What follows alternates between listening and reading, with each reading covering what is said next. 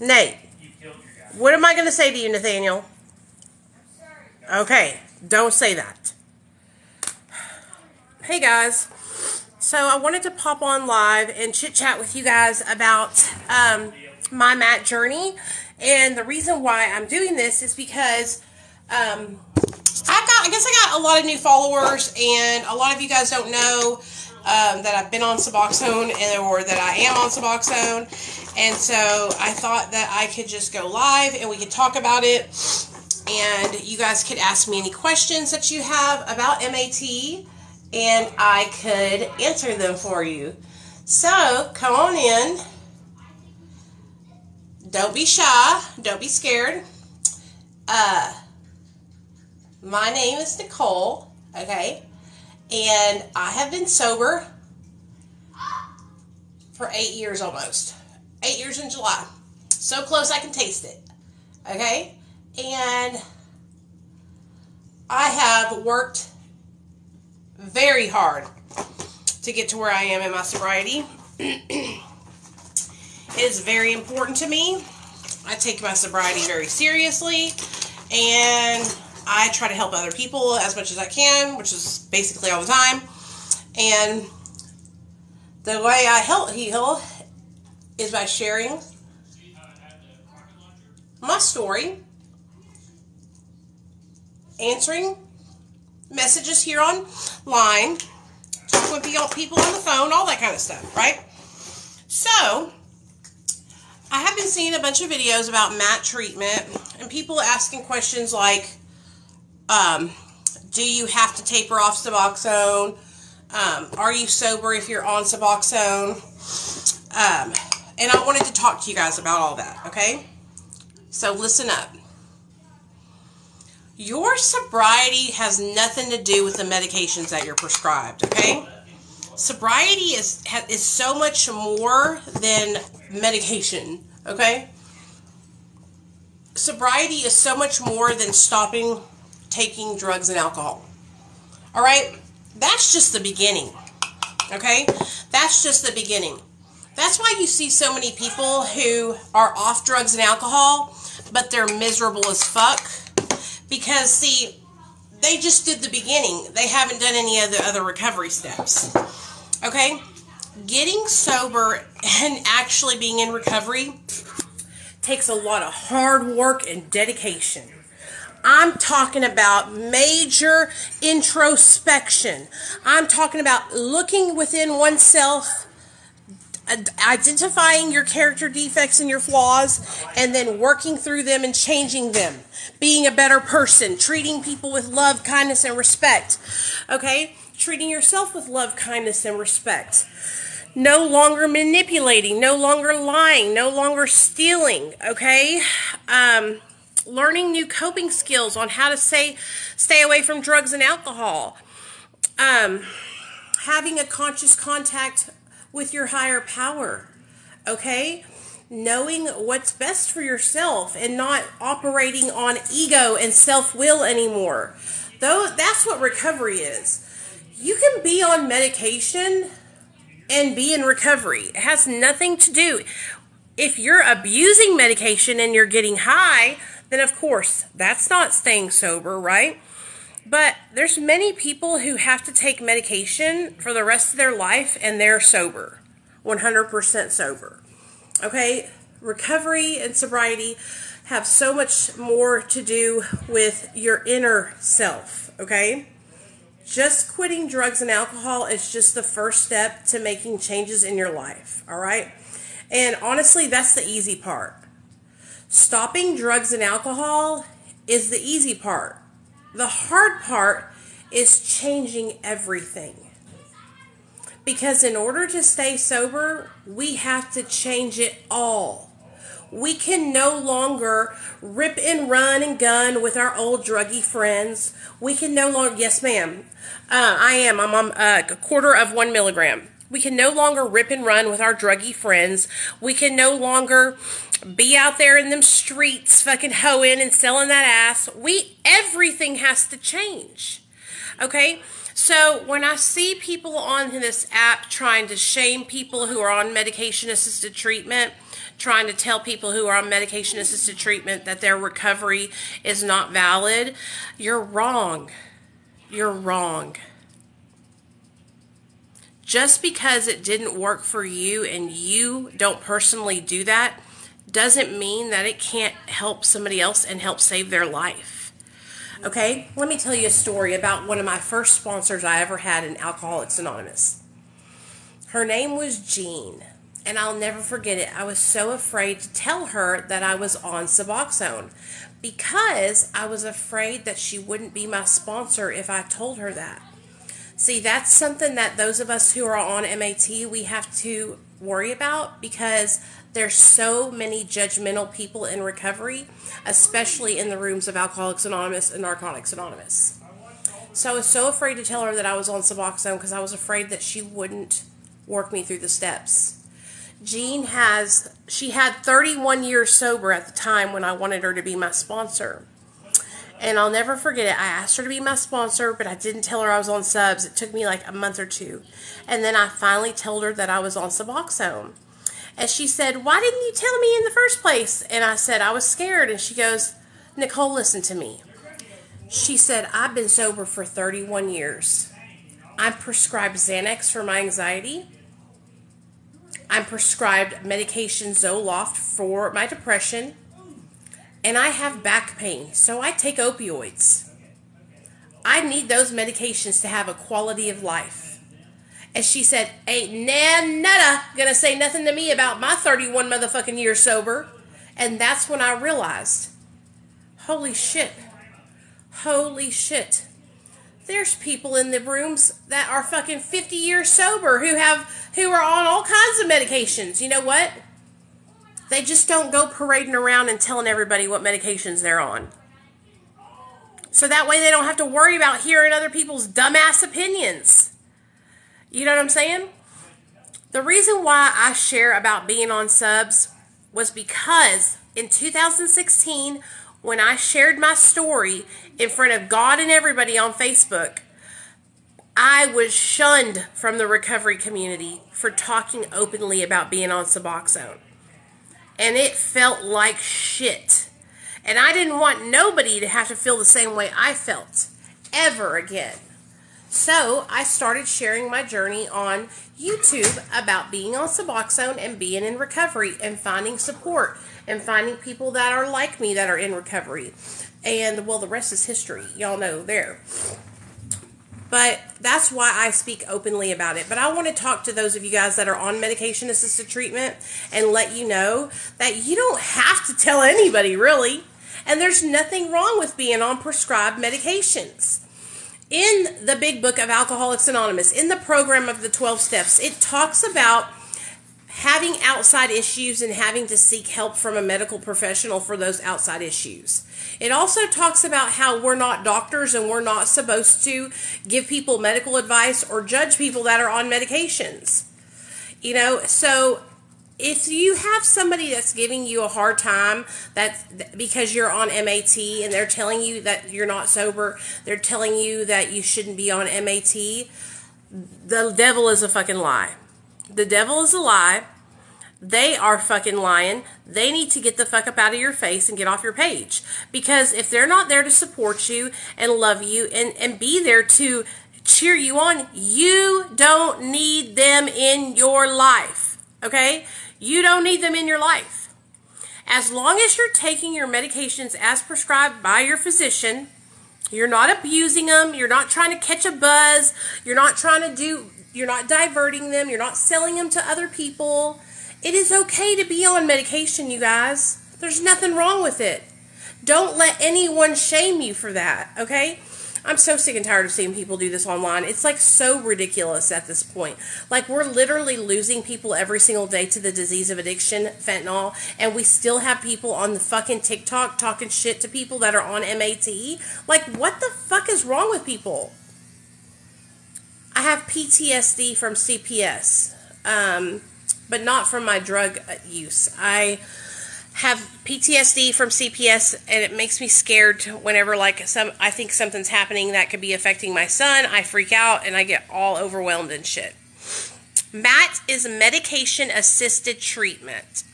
such as like Suboxone, Methadone, Vivitrol, Sublocade, those kind of things. Yes, Melissa. Yeah, Melissa, Little Dick Energy.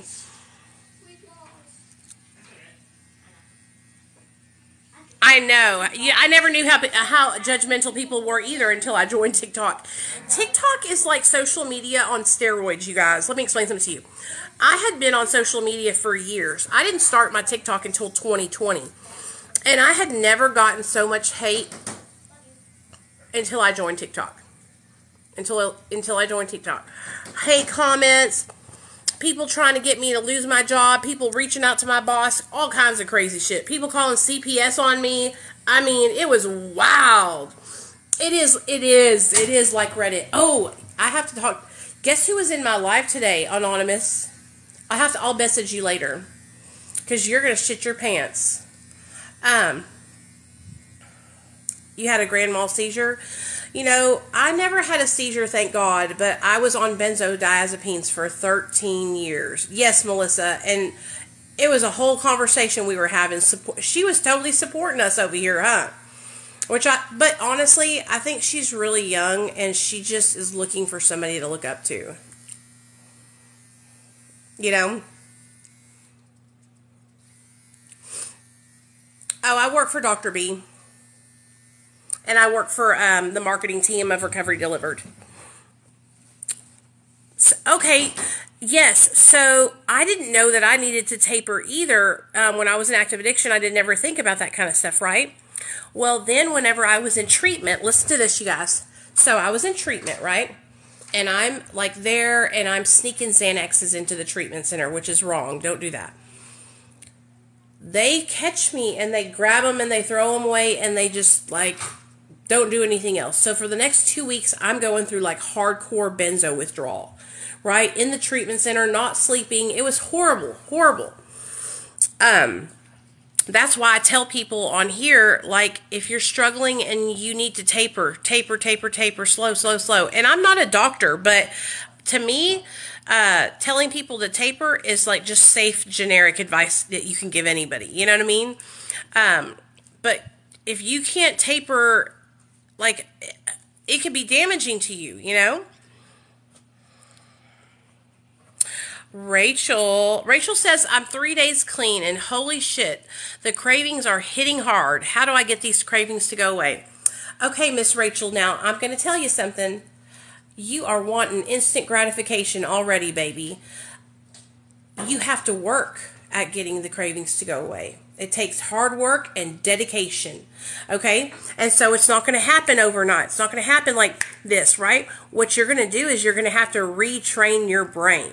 So right now, if you're thinking about using, then what you need to do is identify that. Oh, wow, I'm thinking about using right now. Why am I thinking about using? Oh, because I'm 3 days sober. I'm probably still going through withdrawal, right? So what am I going to do? I'm going to find a way to change the way I'm thinking. Let me go into a meeting where there's people that are talking about helping each other in recovery. Let me go listen to my favorite song. Let me go fix something to eat. Maybe I can make dinner for the family or something. Maybe I can go outside and get some fresh air and lay out in the sun. Like, shift your thinking from thinking about using drugs to thinking about something positive. One thing that I learned about myself is that I would always say that I was craving something. No, it's a thought, okay?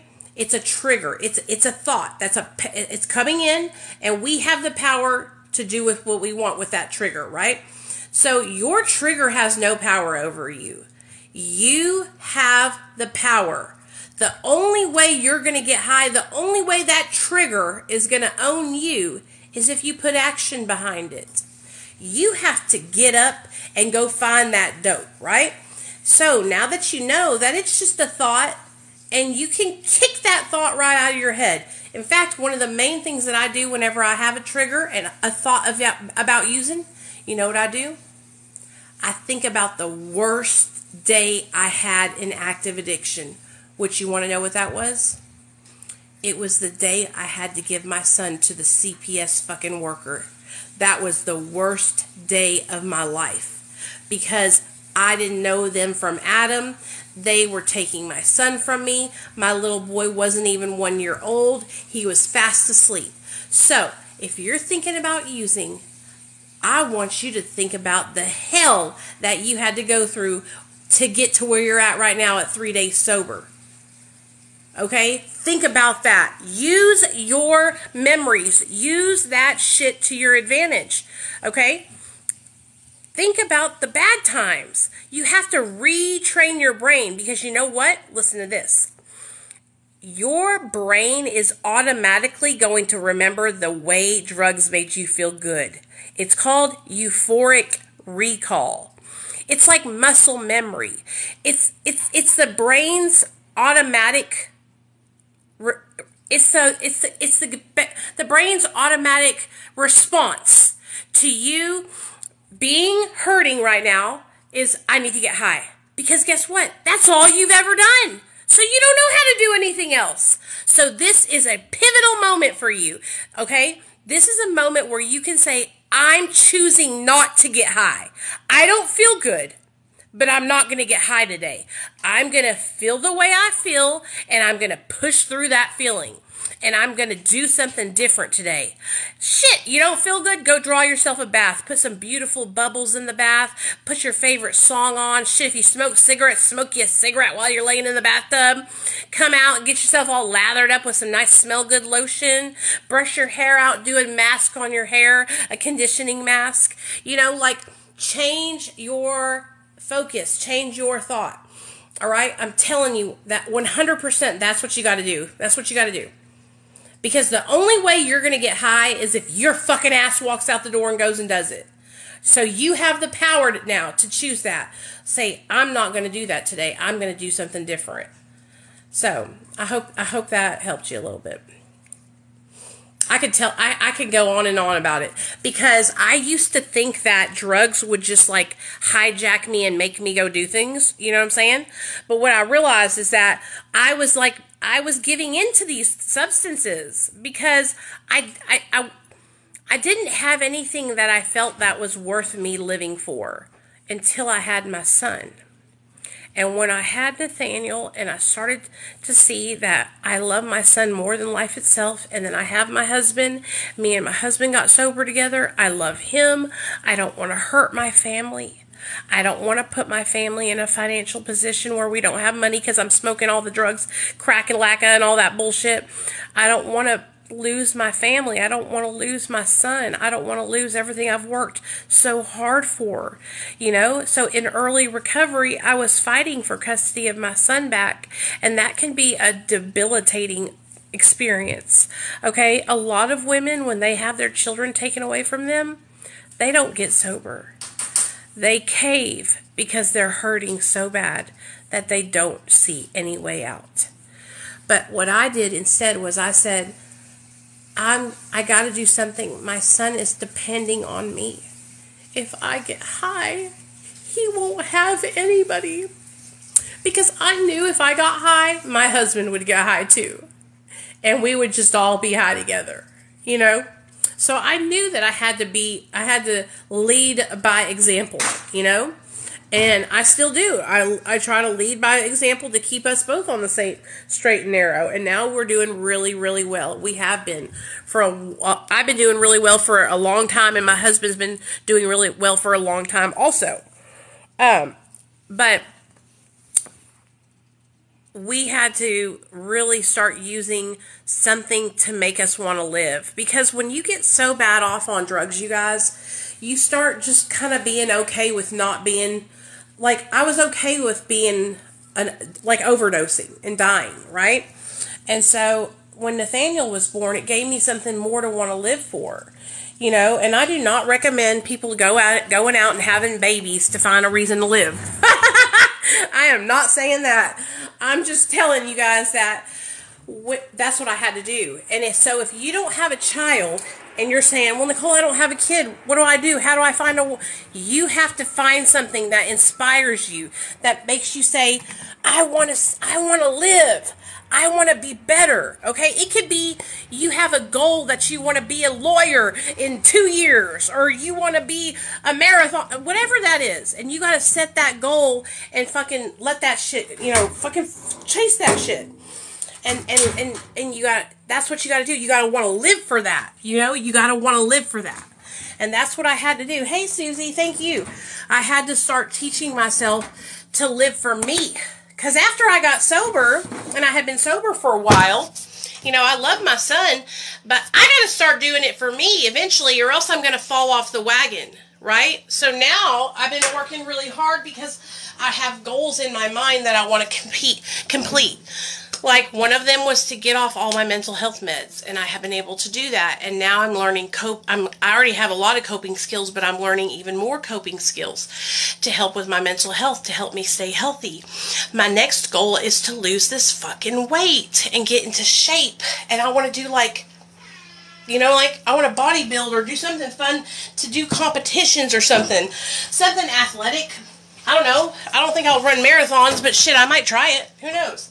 But these are all goals that I'm having, because just because I'm a mom doesn't mean I can't have, like, a life outside of being a mom. And so now I'm trying to think of things that will make me feel good and make me inspired even more, you know? And so if you are somebody who's struggling with addiction and you're like, I'm struggling to stay sober, you got to find something that inspires you to want to stay sober, you know?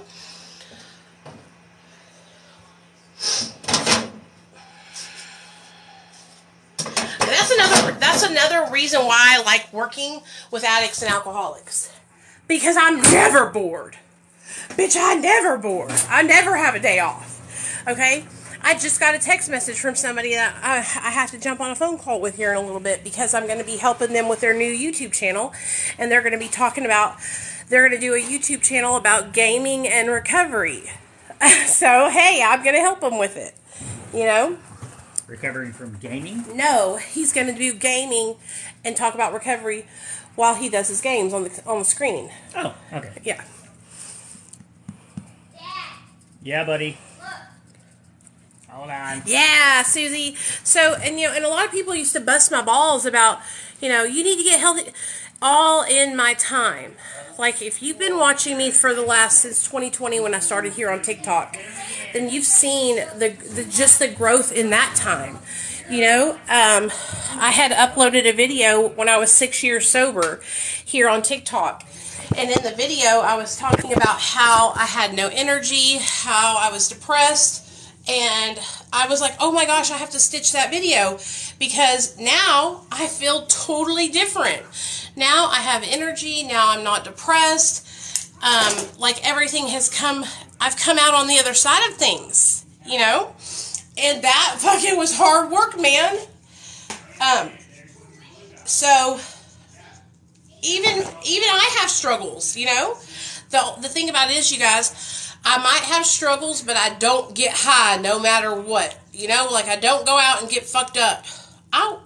I'm so grateful to have my husband, because honestly, you guys, like, if I was here all alone, it was just me and Nate, I might struggle a little bit.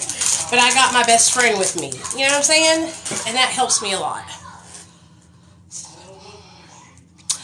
Hey, did you see my YouTube channel got deleted? But we're building a new one. I'm building a new one. So if you go to the link in my bio, there's a link to my new one. Fucking pisses me off. But I'm not going to talk about that right now. I'm just going to be positive right now.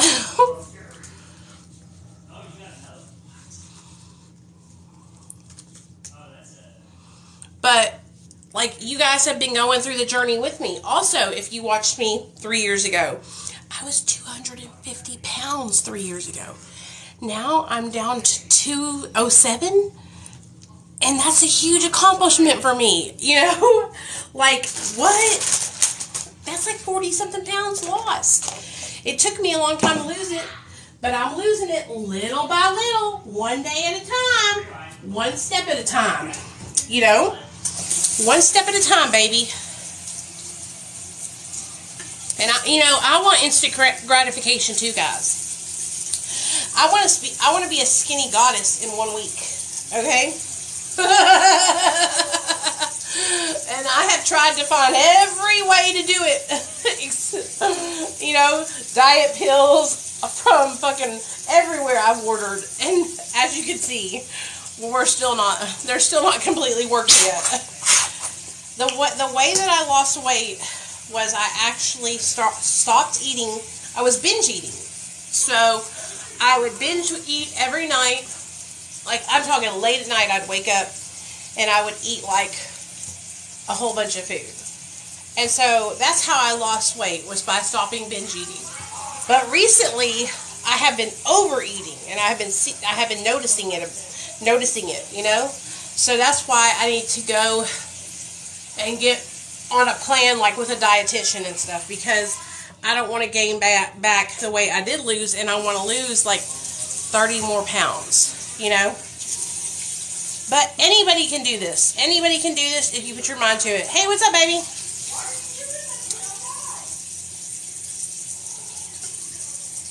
Oh, Caitlin, I'm so sorry, girl. I'm praying for you. What happened? Is it just because of the stuff that, you know, you got going on in your body, and that affects that?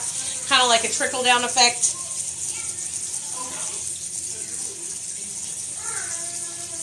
You know what's always worked for me, and I'm going to be honest with you guys, like counting calories. Counting calories. I used to count calories like a mad woman, and I would eat about 1,200 calories a day, drink a lot of water, and I wouldn't eat after 6 o'clock in the evening, and that's how I've always lost weight. But it takes me being very focused, you know? And it also takes me realizing that just because you slip one time doesn't mean you ruin all your progress. And that's what I try to teach you guys that are in recovery too. Just because you have a lapse where you drink alcohol or you smoke or take a pill, it doesn't mean that you've thrown away all your progress. It just means that you need to work harder, and you need to identify. Let me think. Okay, I had a lapse. What was going on in my life? Was I stressed? Overwhelmed? Did I have a fight with somebody?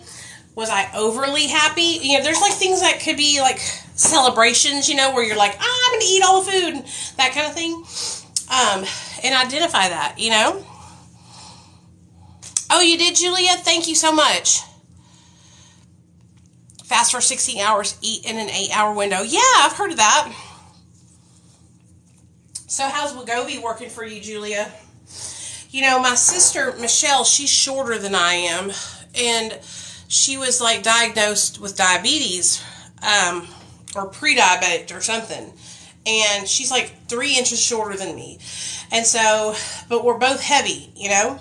And so it makes me scared, like, I don't want to end up with diabetes. And so that's why I got to make an appointment with my doctor, because I need to get help. I need help for this.